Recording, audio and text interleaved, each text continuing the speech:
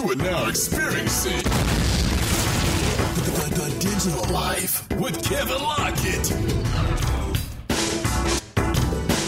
Hey everybody, welcome to the Digital Life. You know, the issues in Ferguson, Baltimore, Cleveland, and cities across the country has shed a light on the prison industrial complex in the United States. In fact, we have over 2.4 million people in U.S. prisons, most of which is filled with black and brown bodies.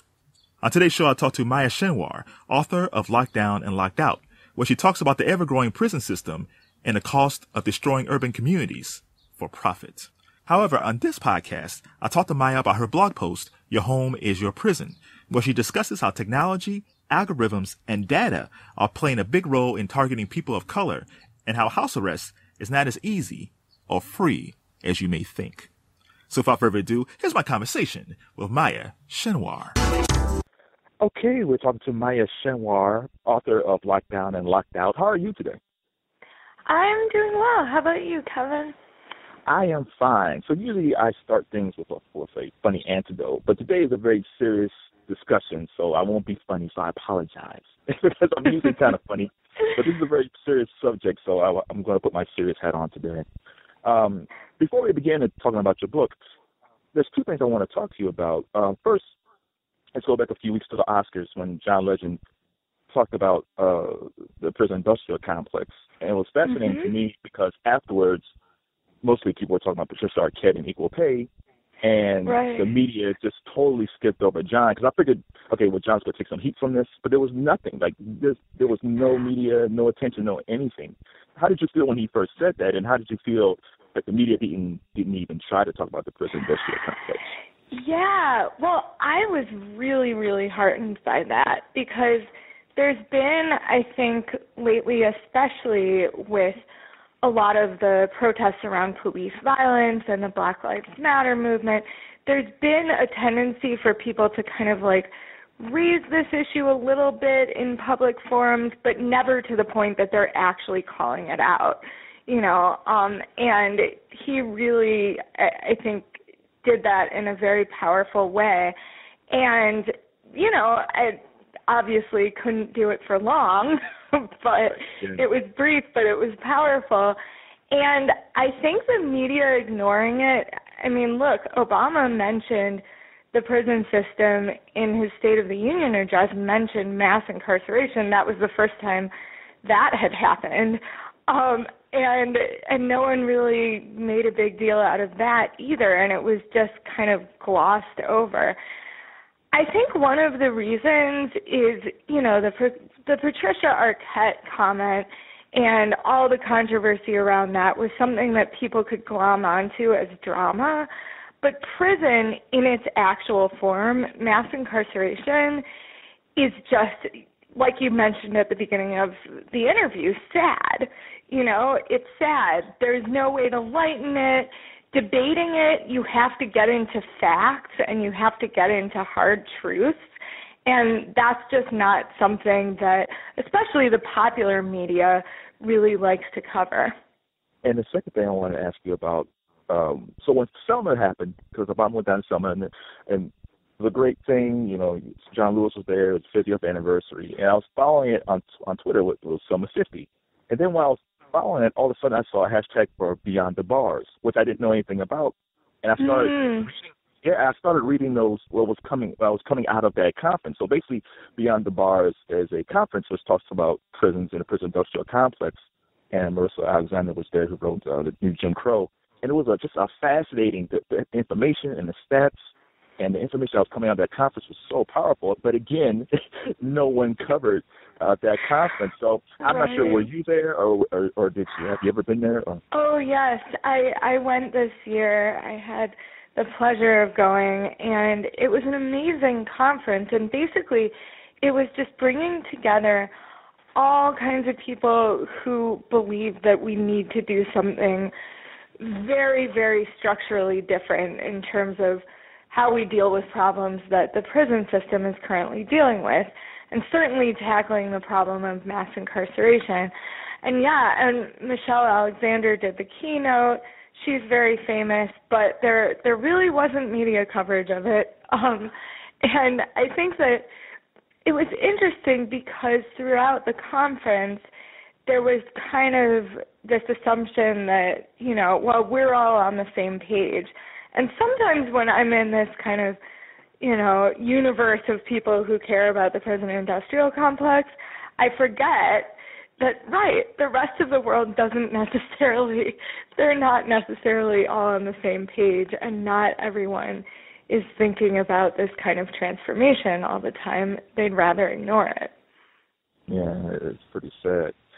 So, you wrote the book Locked Down, Locked Out, but the thing that I really wanted to talk to you about, you wrote a blog post after that, which I'm not sure if it was in the book or not, but it was a post that you wrote called "Your Home is Your Prison." Yeah. Which dealt with a lot of the tech involved and the data involved when it comes to cops and prisons, and it was just fascinating. So, and the person that you talked about in the very beginning was Marissa Alexander and her house arrest. So, for people who don't know who Marissa Alexander is, could you explain who she is? Yeah.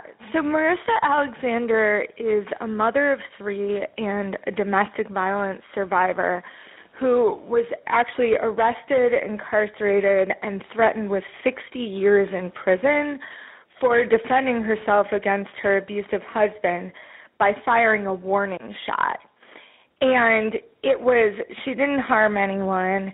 And this case actually, over the past few years, particularly over the past, I guess, year and a half, has gained some publicity, although certainly not enough, and brought up all kinds of issues, in particular how domestic violence survivors, and in particular Black domestic violence survivors, are criminalized sometimes when they report incidents of domestic violence, or just when the police get involved in an incident, they so often target women who are being abused and threatened sometimes with killing, with death, and are seriously defending their lives. So this was a situation with Marissa Alexander, and she was faced with this potential 60-year prison sentence. And it started playing out as people learned more about her story, like, okay, well, the main thing we have to do is defeat this gargantuan sentence, this sentence that just seemed so out of proportion with everything, even if you thought what she did was wrong. And what ended up happening was she accepted a plea deal at the last minute, right before her trial. And the plea deal gave her time served. So she had served already quite a bit of time in the county jail. And so the plea deal said, okay, you get credit for time served. It was over 1,000 days that she had spent. And in addition to that, you get 2 years of house arrest. And so she had to go back to jail. She had to serve, I think it was 65 days. And when she came out, she was on house arrest, and she's on house arrest right now. And what I noticed in the coverage of this story after she accepted the plea deal was that people were celebrating and saying, Marissa is free, Marissa is free. And I was, of course, very happy that she was not facing all of those years in prison, but no one was paying attention to the house arrest and the fact that she would be imprisoned in her home over the next 2 years. And so that's how I started out that piece, just kind of confronting this issue of people thinking that freedom means not being in prison, but really there are all these other ways that we're imprisoning people in this country. Yeah, and when usually when people hear house arrest, they think, okay, they'll just wear ankle monitor, electronic monitor in their home. And I had no idea that the person who's released has to pay for that monitor. And you know about other things, how, like, if the monitor goes off, the effect, maybe not Marissa, but the effect on kids, where the kids might hear, it's like, oh, my God, my dad or my mom have to go back to jail because of the act. I mean, the ankle monitor financially is crazy, and the fact that it caused distress amongst family members and even people losing their jobs because of an ankle monitor. Right. Yeah, I think sometimes people think of the ankle monitor as kind of like, oh, well, you're just wearing a bracelet. Like, You don't even have to think about it. But really it ends up ruling your life. And some of those things, one scholar who writes about this says, effectively, the ankle monitor confines you to your home. And you can get exceptions to leave, but they're very, very restrictive, and everything needs to go through the police department. So you're either bound to the walls of your home and maybe your backyard, or you're on this like very, very restrictive temporary leave from your home. And it, so people kind of, I guess you could say, go stir crazy. Just for starters, it's maddening to be stuck to that, such a limited environment, and especially for people who have just come out of prison and are trying to acclimate themselves to the world. Definitely it interferes with people's ability to transport their children to school, to go to the grocery store, just all of these basic things. And keep in mind that, if you're in prison, you get your meals. If you're on house arrest, no one's giving you meals. So people are actually kind of struggling to acquire their basic needs. At the same time, a lot of times they don't have money to provide for their basic needs because it's so difficult to get a job. Not only do you have to go through all the procedures of clearing yourself to actually go to a job if you're on an ankle monitor, and some people are not able to do that, you also have to be able to get a job. And that's hard for anyone coming out of prison or anyone who has a criminal record. But if you have the ankle monitor, it's visible, and it marks you in this way. And so that's something that a lot of people who have the monitor say, one of the worst things about it is just having this physical reminder all the time to yourself and to others that this is the kind of person that you've been labeled. And then also, of course, as you mentioned, in a number of states, actually, people are having to pay for their own monitoring.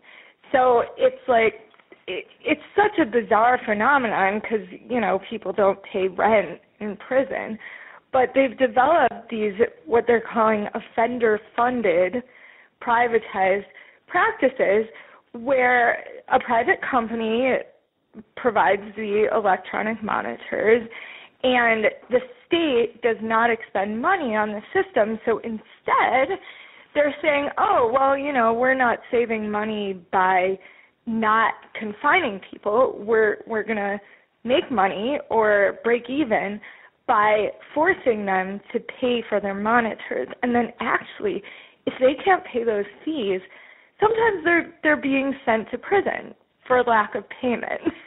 So it turns into this sort of debtor's prison phenomenon, something that we thought we were past, definitely. That seems like a historical thing, It is. I saw this documentary last year. I can't remember the name of it. And it was about privatizing of prisons. And the guy who owns it said, well, we can guarantee there'll be a 75% occupancy rate. Right. And I was like, this isn't a hotel. Like, how do you guarantee this? But then you have these situations where people have to pay for ankle monitors or pay for different things, and they can't pay for it. Then they go back to prison. So it's almost like it's an incestuous relationship between the people who supply the ankle monitors and the prisons. So I'm not sure if it's is there double dipping where some of these people who privatize prisons also own the companies that does the ankle monitors?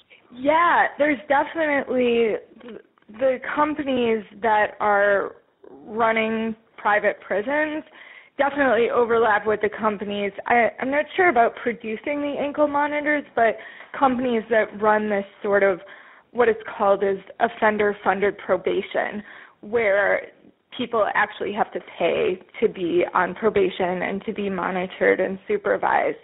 And it feeds this whole system. And this is one of the things that I think is really dangerous about some of the ways people are talking about doing prison reform. It feeds a system of saving money by putting the burden on people who are being incarcerated or monitored as opposed to the state. And so everyone gets excited that the state is saving money, and they say, oh, we're reducing incarceration, or we're reducing prison budgets at least. But what that's doing is heaping the expenses on just regular people and, people who are being punished in some way. And often those are the people that have the least money in society. So, yeah, speaking of that, there's also the thing called predative policy. Predative policing, where now we're getting to algorithms and data where basically they're targeting areas to predict crimes. And they're usually targeting urban areas. Like, they're not checking out the suburbs. They'll never do crime in the suburbs. That never happens. Right. But we're predicting this crimes here. I mean, it just seems like all this stuff seems illegal to me, but it's legal in some way. Yeah. Well, and it's so bizarre because they talk about it like this neat little gadget.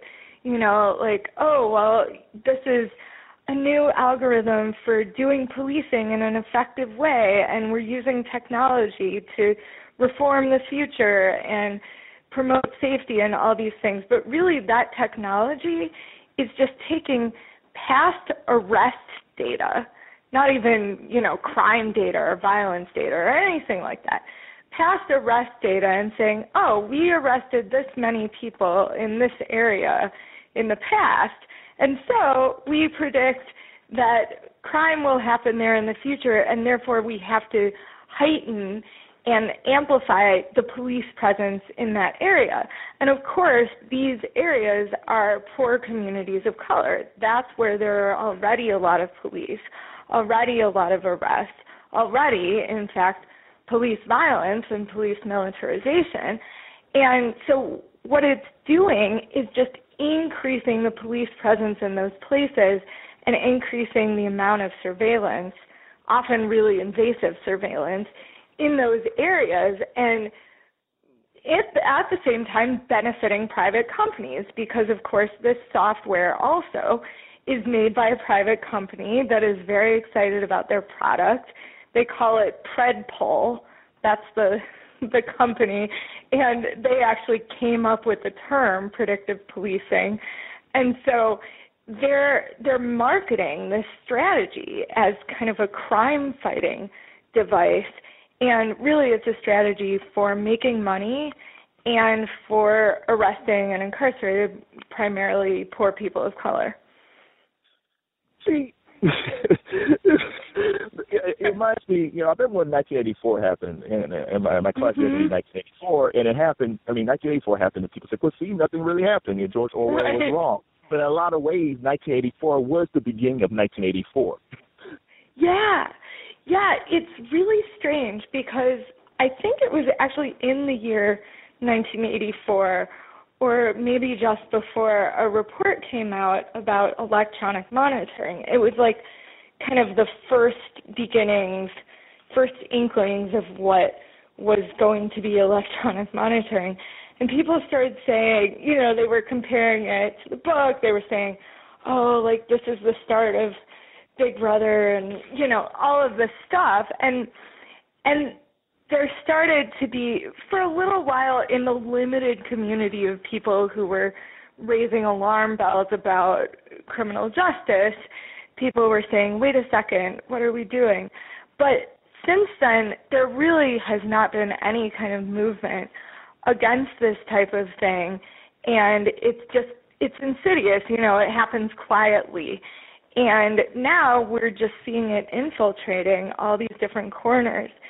And to me, the profit element is like one of the scariest parts because you have people are talking more and more about private prisons, but they're not necessarily seeing all the different parts of the prison industrial complex that are privatized and that are making money off their surveillance and different types of imprisonment, even outside of private prisons. And the policing, I think, is one really, really horrifying one because it's happening to people who are unaware that this is even a presence, you know, that like this sort of profit-making, amplified, like secret surveillance is happening pre-anything, you know. They call it predictive. It's because nothing's happening yet, you know.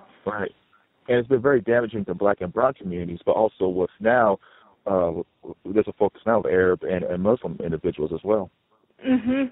Exactly. And in fact, some of this data sharing and proliferation of like different kinds of data among agencies that didn't used to communicate with each other, so like local police departments, the CIA, the FBI, like all these different agencies are now sharing data. There are these centers called fusion centers where they're saying, okay, well, in order to prevent terrorism, we're just going to share all this data, and a lot of that data is profiled. You know, it's just random people filing reports, and those reports could say, oh, I saw someone who was vaguely Arab-looking in my neighborhood. They might be dangerous.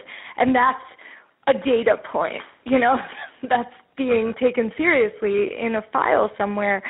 And so the proliferation of this stuff, I think, especially when you start expanding it, when you start sharing it between agencies, all of these things can happen under the guise of keeping people safe or preventing terrorism. And kind of that racial element just gets totally glossed over. It is, because, you know, when the whole NSA Eric Snowden thing happened, people were all up and down. It's like, oh, how dare the government look at my privacy? But they won't even care about something like this that's basically in their face on a daily basis. Right.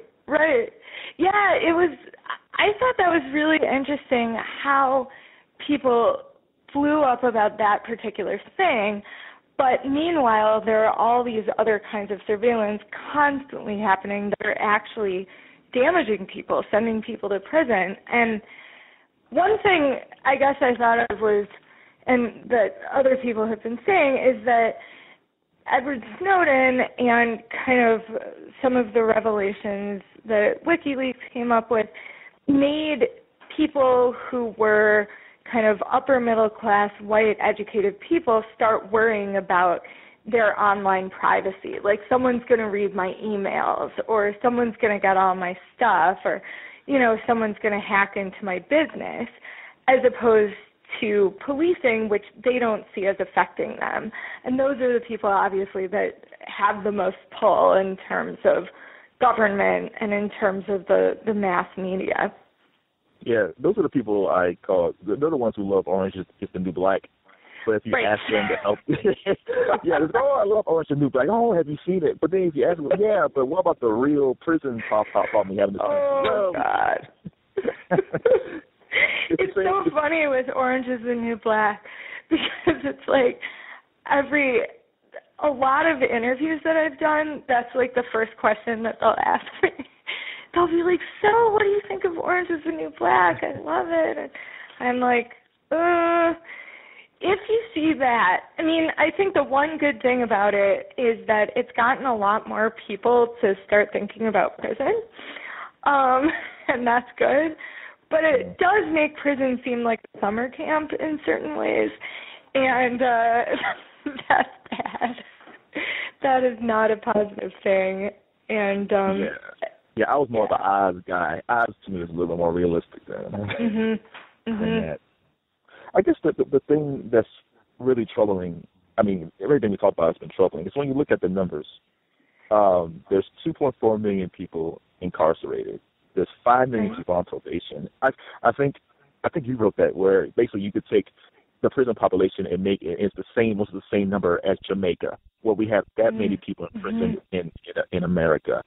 And, you know, what can be done? Because it seems like the politicians don't care. The media don't care. I mean, what's it going to take for this to change? Because it seems like back in the 70s, there were more of a focus.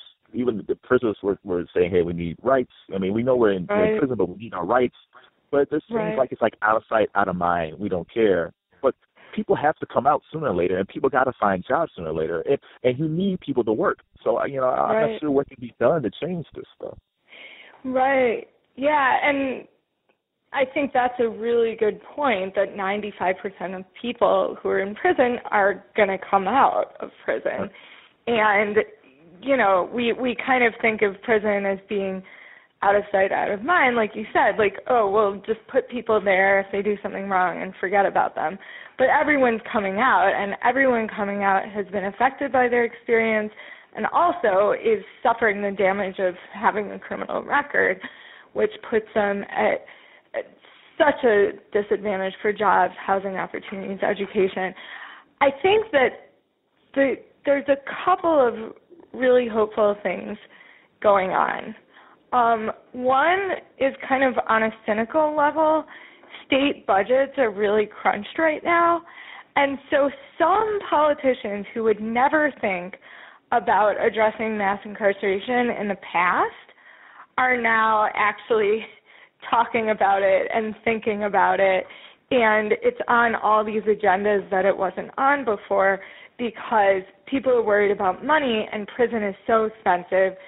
It's anywhere from $30,000 to $90,000 per year per prisoner, and so people look at those numbers and they say, oh my God, like I could send my kid to college for so much less than that and per prisoner. And so there has been definitely a shift, and I think a lot of that has come from kind of like the money angle, just in terms of, you know, governmental politics. On the other level, though, I think that we've seen a really hopeful shift in grassroots activism where a lot of the kind of like larger movements over the past few years have kind of ignored prison, or they've used prison, like the Occupy movement would say, jail the bankers, and that was the role that jail played in their politics, aside from police occasionally arresting protesters. But right now, in terms of some of the movements that are happening around police violence and racial justice, prison is really being centered along with policing. People are looking at that whole prison industrial complex and saying, at the grassroots level, this is one of the major issues that we really need to pay attention to. And so those efforts obviously have always been happening. There have been movements for decarceration, for creating alternatives, different ways to address harm besides prison. There have been movements to close jails and prisons and harmful sentencing practices and all these kinds of things. But right now, I think at the grassroots level, we're seeing more of a national spotlight on this issue, and more people who were once active on other issues are seeing this as something that they need to care about. So to me, that's really hopeful. Now, at the same time, I mean, I gotta say, a couple of years ago when this rhetoric started to shift in terms of the politics, like when the president and the Justice Department and some other people started to say, oh, prison is really expensive, like maybe we should talk about it a little more, we're incarcerating people unjustly, I thought something would change. And actually, last year, the prison population increased. And so I think, like, we have to be conscious that, like, even if there's a moment right now where we're seeing hope and we're seeing a change in the way people are talking, even politicians are talking, we need to be conscious that, like, that doesn't mean that mass incarceration is necessarily on its way down. We have to see it through, and we have to stick with this movement for the long haul because it's going to take a while. It's going to take a while to bring down the prison industrial complex. Well, why did the numbers tick up? Yeah, It's interesting because for the previous 4 years, they had been slowly decreasing. And what we saw was that at the federal level, there was something of a decrease, but the state prison population increased. And part of that, I think there are a few different reasons, but I think part of it is just that not a lot of policies on the state level were changing. So it's like there were some definite changes in laws on the federal level in terms of sentencing. There was, a few years ago, the crack cocaine disparity, like that was addressed to some extent, not entirely. There have been a few changes on mandatory minimums, but there are some states that are still obsessed with incarcerating vast numbers of people. So those high incarceration states are the ones that brought up the prison population. You know, sometimes, I mean, I live in a state, actually, now we have a new governor in Illinois, and he really seems to like incarcerating people. But our previous governor was a little bit sympathetic to thinking about reducing prison populations. And I think that I was very influenced by that in terms of how I thought of other state governments. Like I viewed the changes in Illinois really positively. But when you look at especially a lot of the states in the South, there hasn't been this shift in rhetoric. There hasn't been a shift in thinking. They're still in this kind of lock people up and throw away the key mindset. They're still using, even publicly, all of the coded racial language that perpetuated during the law and order era in the 80s and 90s, where they're doing all of these things that promote incarcerating more and more and more people. So I think that part of the issue is that if you're really trying to address mass incarceration on a national level, you have to look at every single state. You can't forget about Georgia and Louisiana and Alabama and think, oh, well, look,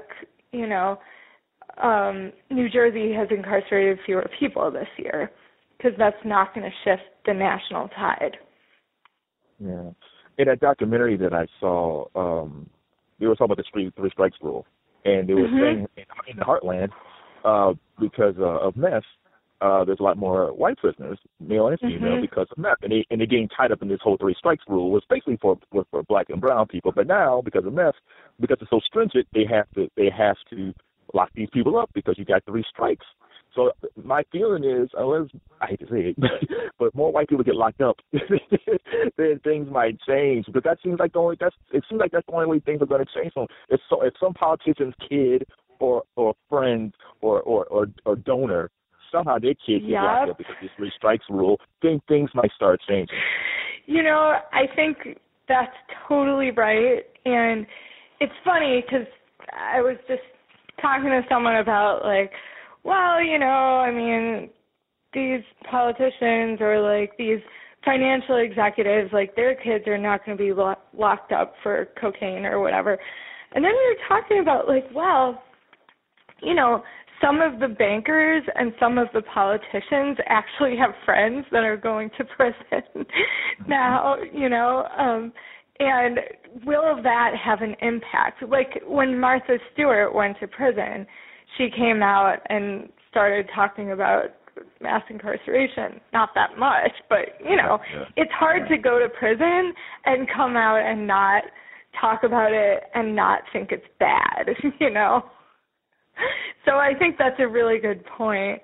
And that shift toward definitely mass arrests were one thing, and often it has to do with white-collar crime. When you see upper-middle-class white people go to prison, usually then they're coming out and talking about mass incarceration. Right. And so, right, in a way, ironically, that could be a hopeful development. We can only hope. We only scratched the surface, but I have to end this conversation. Unfortunately. Yeah. Maya Schewar, thank you for the conversation. If people want to check you out and check your book, Lockdown and Lockout, where can they go? So they can go to my website, mayaschenwar.com. So it's just MayaSchenwar.com. Also, the website I run, the news website, is called Truth Out, TRUTHOUT.org. And I would encourage everyone to go there for more information about the prison industrial complex. Yeah, and one final thing, how did you started being a pen pal? Because you correspond quite a bit with prisoners and you tell their stories in the book. But how did you start being a pen pal? Well, what happened, it's funny because I started out not as a pen pal, but as a journalist writing to prisoners for interviews, because that was the only way that I could get an interview with them, because it's so hard to communicate with people in prison. So I wrote to a couple of people on death row when I was doing a story about activism on death row in Texas. And they wrote back to me with the answers to my questions, but then they kept writing to me after the story was over. And of course they kept writing to me because they had very few other ties on the outside, and they had very little to do in prison, and they, were just reaching out for human contact. And so that was how I first got started as a pen pal, just writing back and forth with people I had interviewed who just continued writing to me. And it definitely, being a pen pal completely shifted my perspective on the prison system and on criminalization in general. And I would really recommend to anyone who's interested in this to reach out to a pen pal in prison.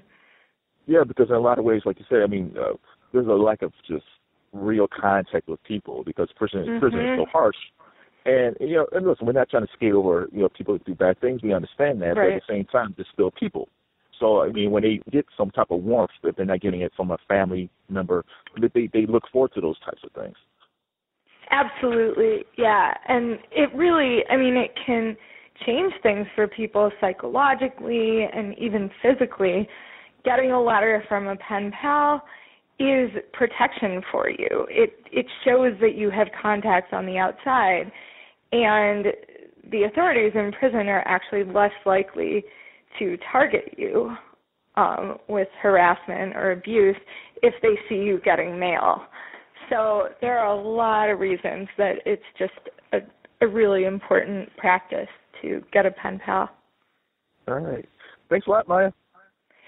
Thank you so much, Kevin. Great to speak with you. I want to thank Maya Schewar for being a great guest on The Digital Life. Make sure you check out her book, Locked Down and Locked Out, and go to truth-out.com. That's truth-out.com. And read her post, Your Home is Your Prison.